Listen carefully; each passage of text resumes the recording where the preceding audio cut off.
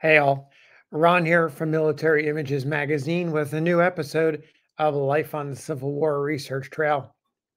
Today, I want to take you back to the spring of 1862 in Western Virginia. It was a difficult place to be in during the early part of the Civil War. In fact, throughout much of the war, it was a dangerous place to say the very least. The infrastructure of that part of the state was difficult. There was mountainous terrain, railroads, difficult to get around. The roads were uneven in terms of quality, politically difficult. That part of the state was in process of separating. In fact, it already had been separated for quite some time politically. The Unionist part of the state was on track a year later to become the state of West Virginia, the new state of West Virginia. Meanwhile, there were still pockets of folks who were loyal to the Southern cause. As a result, there were Confederate forces, there were partisan rangers or guerrilla bands, if you will, were active in the area.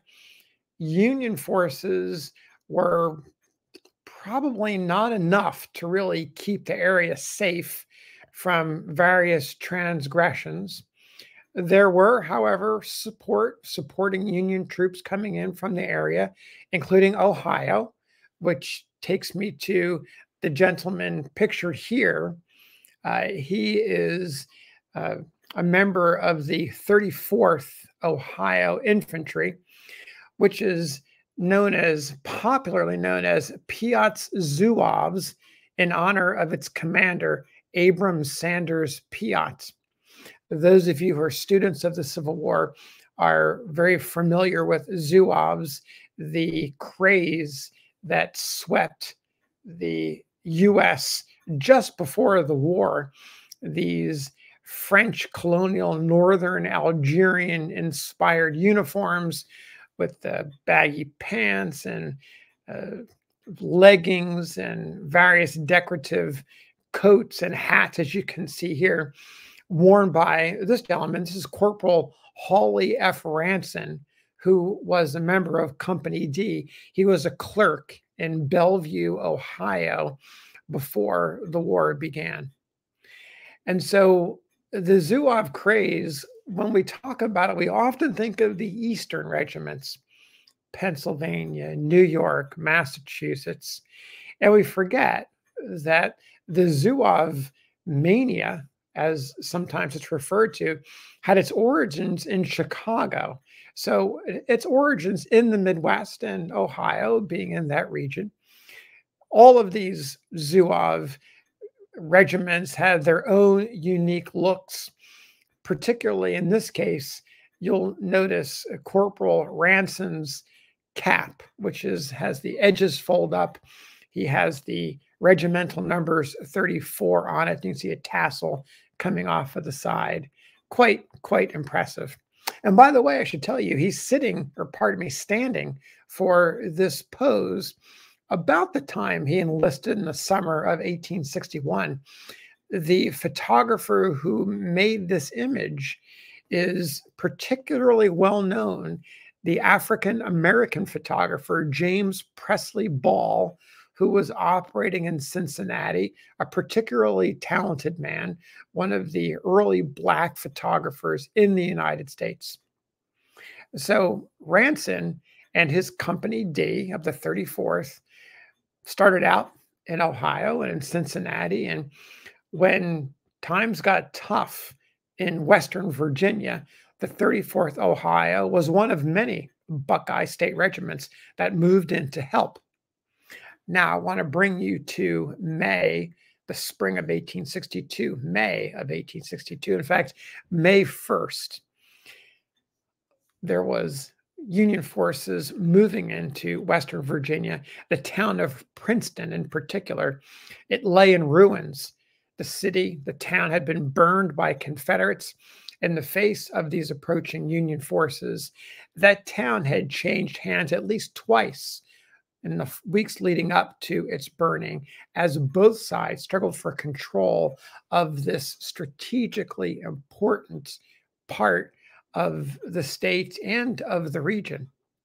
So 2 weeks later, on May 16th, Confederates drove the Union soldiers from the town.